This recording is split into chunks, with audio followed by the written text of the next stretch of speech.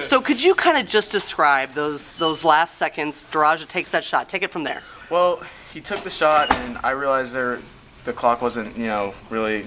I could have gotten in there and made something happen. And he took a ridiculous shot, and he went up. I went up for it, and I just decided to turn and throw it at the basket, and it worked out in my favor, I guess. I'm still in shock right now. So, how was your form on the shot?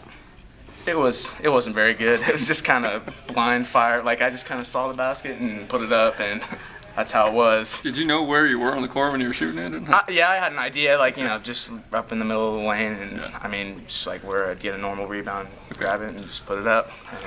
So who reached you first after that? Just a swarm. I think it was Logan Kirkhart who picked me up above everybody, and that was that, I guess. And then everything just screams everywhere, and I couldn't function. I was like, did that really just happen? And oh man.